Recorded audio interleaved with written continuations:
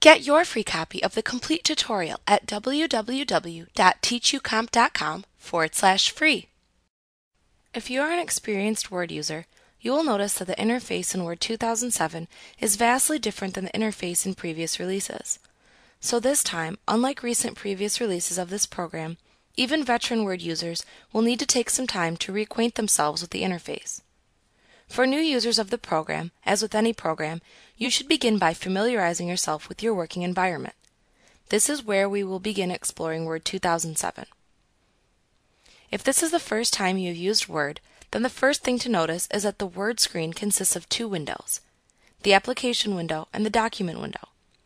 The document window opens up within the application window. The document window is where you can create and modify documents. You may close the document window without closing the Word application.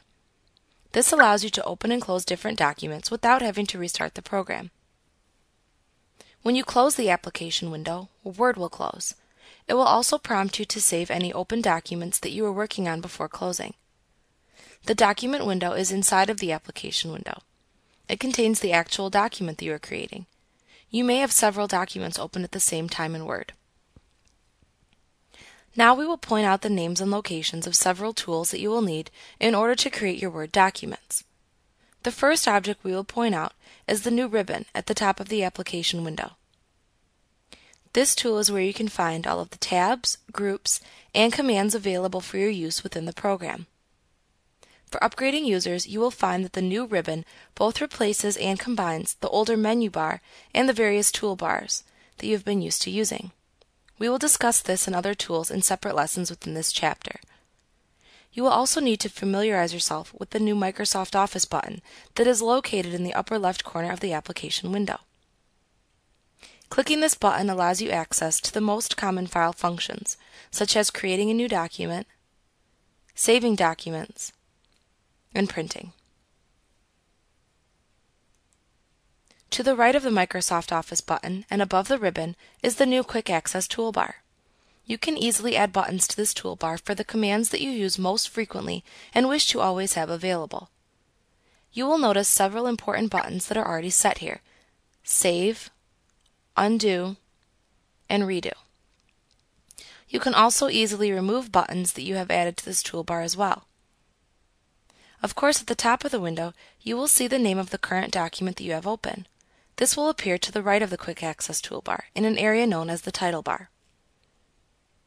Below all of the tools, the current document is displayed. This is where you create the actual content of the document. Most of the actual work in Word will be done in this document window. At the right side of the document, you will see a vertical scroll bar. You may also see a horizontal scroll bar at the bottom of your document if your document is wide or if you zoom in on the document. You can use the vertical scroll bar to scroll up and down through your document. You can use the horizontal scroll bar if shown to scroll left and right across the document.